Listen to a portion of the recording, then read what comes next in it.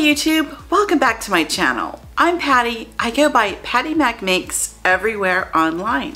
In today's video, I am going to just have a little bit of a chat with you about what I've been using for my sewing table. I've shared with you in the past about my cutting table, which you can see behind me. I love it. I'll link to the video all about that particular piece. And spoiler alert, they're both from Ikea. Now I know people have a love-hate relationship with Ikea. I'm gonna tell you something, I really like them. I think the value that you get for the piece of furniture is amazing. And I see people complain about them and call them cheap and da-da-da-da-da. I don't know what pieces you're looking at, but I have used a lot of furniture and put together a lot of pieces in my life. And I think these are nice pieces. Now, the calyx, which you can also see kind of behind me over here, you know, that's not the world's most expensive stuff. But, you know, for what it does, I think it's a great value. I love mine. I have the piece back here that I use to help organize sewing supplies. The second one I put together, it's in the back room, which I call my den, and it just is like a general organizational piece. And I use it to like an entertainment console, we'll put it that way. So I've enjoyed using them and I think they look really good and they're easy to keep clean. Let me tell you, the Ikea furniture is very easy to keep clean. The white coating that they put on the furniture, so easy to care for. You can take a damp cloth and wipe it down and then dry it with a soft towel and it cleans up beautifully. I love this furniture. Okay, so let's talk about the sewing table. The piece that I have is called the Norden Gateleg Table and it retails for $199 US. It comes in pine and white. I have the white. I really wanted the pine, but it never came into stock, so I got the white. I have to tell you that now that I've been using it for several months, I'm really glad I have the white for sewing. I think the pine table would be a beautiful dining table or separate craft, or like if you wanted to make puzzles or something, really beautiful for that. But for sewing, I do like the white. This table, as the name implies, it has large leaves that raise and lower. So when the table is fully extended, it measures 60 inches across. So it's like 5 feet all the way across when fully extended, which is a good sized table. It is 31.5 inches deep or 31.5 inches across. So fully extended, you've got a sewing surface that is 60 by 31. When both of the leaves are in the down position, that makes the table like really skinny and it only measures like 12.5 inches deep. So if you're in a small space and you need to set up and take down frequently, this table is fantastic because you can set the leaves up, get out your machine and sew on it. When you're done, put it back and it tucks right up to the wall. It is amazing. This table, not only is it super flexible in terms of being able to raise and lower the leaves for whatever application you want. Maybe you only need one side. If you're just sewing some stuff, you know, you can use like just one leaf up. Like when I'm in here doing quilting, I put up both sewing machines and I put up both leaves and it works beautifully. And it leaves me ample room for workspace, which I'll show you that in a minute. This table features 6 large, deep drawers, which are fabulous for storage. So like you can put all of your electrics that go with your sewing machines right into the drawers. You don't have to worry about tucking them away inside of the machine cover and whatever. You just tuck them in the drawers and it's right there when you're ready for them. Okay, so let's talk about my general setup. And I will do a more in-depth video about my sewing setup in a different video. Today, let's just look at how I use the table. So I have 2 sewing machines that I use, and this has worked really well for me. I have my main machine that I use for sewing and piecing, the secondary machine that I put the walking foot on. So I don't have to be constantly changing that out because, you know, the walking foot, you got to take everything off of the shank, you know, install this thing. It's not hard, but I don't want to be constantly taking that off and on and off and on and off and on. It could be wear and tear on a critical component of your machine. So if you are blessed enough to have two machines, really consider using one with just your walking foot. It will make your life like a million times easier. So I have the two machines. I have one for piecing, one with a walking foot that I use for my quilting. And they're pretty much set up. When I get ready to start going into quilt mode, they're both set up. I use two lights. I have an Ott light that I bought years ago through Joann when it was on sale. And then I have a light fixture from Ikea that was very inexpensive, and I don't remember the name off the top of my head, but I will put the name of it below where I'm talking so you can see what it is. I love that little light. I actually have two of them. One we use on the dining table. When both leaves are up, you have so much space for sewing. It is amazing. You know, when I was in the store looking at it, it looked kind of small. You know, that's the thing in a big showroom. Things look really small. And then you get it home and you're like, oh, that's bigger than I thought. So for me, that was a pleasant surprise because it looked small in the store and it didn't seem like super sturdy. I was really concerned about it, but I thought I'll try it. So I was pleasantly surprised. It has more than enough space for managing even a large quilt. If you like to do full-size quilts, you have plenty of space, and you can lay out your finished blocks right there where you can see what you're doing. So it really works well. Plenty of room for both machines and still having workspace. So I mentioned earlier, like I use the drawers to organize the cords. So when I set up, I always put the machines on the same side of the table, and so I keep the power cord and the foot pedal cords in the drawers on the side where that machine goes. So, you know, that's just really easy for me to remember and to set up. Because I set up and take down this table, and it's kind of heavy, I like to be able to slide it to the wall and out, and so I use those furniture movers to be able to do that. And because I'm on carpeting, I use furniture movers that are smooth on the bottom, so they're plastic on the bottom, and you just put them under the furniture feet and you just slide it in and out, and it's super easy. So you can move really heavy furniture really easily that way. If you're on a tile or a vinyl floor, they have different furniture movers that are fabric-y or something, and so that will also let you slide. I have used those as well. What I like about this table, so let's do pros and cons. What I like about this table, or we'll call it likes and dislikes. Let me tell you what I like about the table. I think it looks great. I really do. I think it looks fantastic. Even when I have it set up for use, and it's right here in the room, I still think it looks really good. It's super space efficient.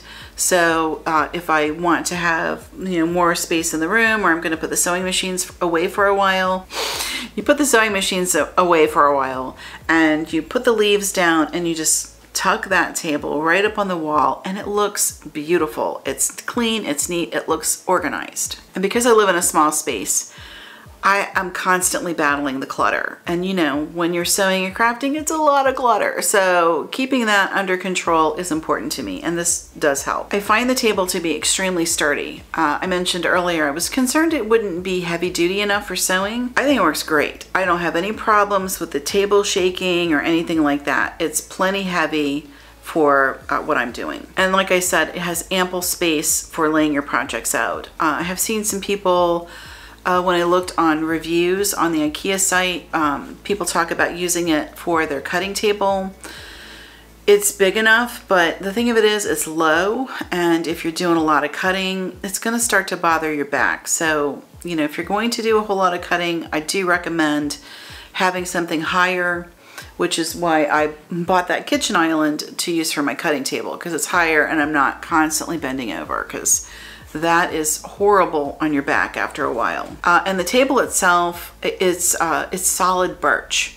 So it's a nice table. All right, let me give you some downsides, or we'll call them dislikes, to the table. Okay, this thing is a lot to put together. I wouldn't say this is a beginner project. If you have not put together your own furniture or pieces, this could be a real challenge for you. The biggest thing with it is all of the drawers, because you've got 6 drawers to put together, and they were a lot of screws. Screws and hammering. So I don't know that I would recommend this to you as a first project. If you can put together the calyx units and put feet on them and put the drawers together for the calyx, that's a good warm-up to the Norden. So like I said, 6 drawers, tons of screws. I remember when I put this together, my arms and hands were so sore because I do everything with screwdrivers. I don't have a drill at the moment, so everything is a screwdriver. And holy smoke, I was really sore. So keep that in mind. You're gonna need some real oomph to get those screws into the drawers because the drawers are wood. They're heavy duty, so keep that in mind. Also, it's a lot of hammering. So if you live in a place where you're living close, like if you're in a condo or a townhouse or apartment, don't do this at midnight. Don't do it when everybody's home and, you know, because you're gonna make your neighbors crazy and we don't want to do that. The boxes are very heavy. So this is a piece of furniture that's going to come with 2 boxes. So you have 2 boxes of stuff to put together. They're both really heavy. I looked up the weight. One of the boxes weighs approximately 58 pounds and the other one weighs approximately 50 pounds. So altogether, it's 108 pounds and it's heavy. And they're big, you know, they're like 3 by 4 feet or something. So if you got to get it up or downstairs, you definitely have got to have someone help you. I have a furniture dolly, so I can move just about anything. So when I picked it up, you know, I was able to just kind of get it up and into my minivan, which wasn't bad. And when I got home, I was able to pull it out and just put it right on the furniture dolly to bring in. But if you don't have a furniture dolly and you have any stairs, you're gonna have to have help. It's heavy. And it's not even that you can like open the boxes outside and bring in the pieces separately, because the leaves and stuff, they're like kind of together. So you just, trust me, you're gonna need a second pair of hands. So this table, it took up a lot of space to put together, and it was the same issue with the kitchen island. They're, you know, when they're fully in use, they're large. So when you put the Ikea stuff together, you're down on the floor. You put your stuff into piles so that you can organize it and get it together. So it did take up a lot of space. Now I have a carpeted floor in here, so I could just work right on the carpet. If you do not have carpeting, you'll either need to do this table on like a larger area rug, or you're gonna need to put down blankets because you're gonna be sliding stuff around, and you don't wanna do that on a hard floor because you'll scratch your table, and you don't want to scratch up your beautiful table. This table is not a beginner project. I mentioned that earlier. And when I looked in the reviews, I saw a couple of people say this thing was really hard to put together. I didn't think it was especially difficult. Once you kind of get the hang of putting drawers together, it's not bad. The kitchen island, that's the hardest thing I've ever put together. That really challenged me. Yeah, neither one of these are beginner projects, so you might need help. So you either need someone in your life who is handy that can help you, or you're gonna have to go through that TaskRabbit thing and pay someone to put it together. So that will add to your cost. But if you're adventurous and you can follow the instructions, put it together yourself. It's very rewarding to be able to do things on your own and put together your own furniture. So as a general recommendation, put this thing together over a couple of days. So like on the first day, like start in the afternoon when you have some light, get your boxes open, get your pieces out, get them, you know, organized, go over your instructions, put all of your little screws and dowels and bits and pieces, organize those and make sure you have everything you need. And then for the first day, put together 3 drawers. Just do the 3 drawers. And then by the time you get through with that, you'll have the hang of it. The next day, come back to it, put together the last 3 drawers, and then go ahead and get your table constructed. Personally, I always start with the drawers. I like to get drawers done first because I feel like the drawers are done, they're ready to go, and so when the furniture item is put together, I'm just slipping the drawers in. And you just, to me, it's a better sense of accomplishment than having the furniture piece together and then you got to put the drawers together. So start with the drawers. Trust me, just get the drawers done. And when the table is up and ready, you just put them in place. I did a video recently talking about prepping your quilting and sewing supplies. And The big thing that I wanted to convey to viewers is that we're in huge supply chain debacle. It is a mess. Everybody's doing something different, and it has made a mess. It has made an incredible mess out of the supply chain because we're globally based. Everything was set up to run on this just-in-time inventory, which, you know, when it functions, it's fantastic. Okay, when it works, it's great. When we're in a situation like we're in now, where everything is jacked up and crazy, it's not good. So you're gonna wait on the product. So let me tell you, if you decide you want this table, my suggestion, and this was suggested to me by my friend Megan, who is the Ikea queen, and she has helped me through FaceTime chats to get some of the stuff together when I got stuck. But anyway, I'll link to her channel. She does beautiful things with Ikea furniture. She customizes. I just use it out of the box. Anyway, the suggestion Megan had was that you get the Ikea app, and when you decide on this piece or whatever piece you want, what you're gonna wanna do is, like, I'm not kidding you, every day, go on and check for the piece and look for it. And, you know, you're gonna be disappointed for a long time. It's gonna be out of stock, out of stock, out of stock. And then one day, that one magical day, you're gonna be having your coffee, you're gonna have given up all hope, you're gonna pull up that Ikea app, you're gonna type in the piece, and it's gonna be there. And I'm gonna tell you, you need to drop everything. If you have to call in sick to work, you call in sick to work. You get your buns over to the store and get your piece. Because within a day or two, it's gonna be gone. Because, trust me, everybody else is doing the same thing. They've all got the app, and they're all watching for that item to come up. So get your buns over there right away, toot sweet, don't wait, and collect whatever the piece is. This is how I got all of my stuff, okay? Because none of it was ever in stock. And I've done it with the table, the sewing table, the kitchen island, and also my desk. And the desk I waited for the longest. When I decided on the desk that I wanted, it took 5 months. Okay, 5 months. Because that it was specific. I wanted that in white. Because it came in the navy, which is pretty, but I wanted white furniture because my space is small and I wanted light and bright. So 5 months I waited on the table, or the desk. And when it popped up that one magical morning, I'm like, oh, you know, it's like the, what is that movie? The movie with Natalie Wood when she was a child, Miracle on 34th Street. I love that movie. You know, they go into the house and she's like, oh, you know, it's or they're driving in the neighborhood and she wanted the house for her family. And she's like, I believe, it's stupid, but I believe, da da da. And then boom, there was the house. This is kind of like that. So you're gonna be going, oh, I believe. And you're gonna be giving up all hope. And then all of a sudden, there it is.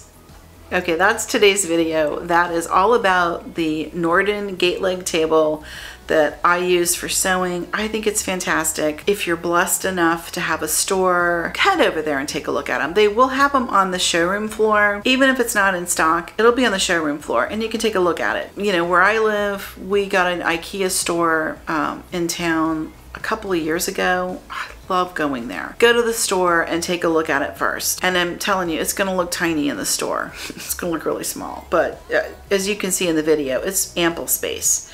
So that's my recommendation. That's what I'm using. I love it. I'm happy with it. I hope you found that helpful. And, you know, drop a note below and share with all of us what you use for your sewing table. Okay, that's it. I don't know what I wanted to say. I had something else to say. Oh, I know. I was going to tell you, drop below what you're using. Like, because I know a lot of you are still using dining room tables. That's where I started. Spare rooms, whatever. Let us know. Let us know what you use. If you have used the Norden table, I would like to hear what you think. And okay, that's it. That's all I got. We're done. Thanks for watching. I'll see you in the next video.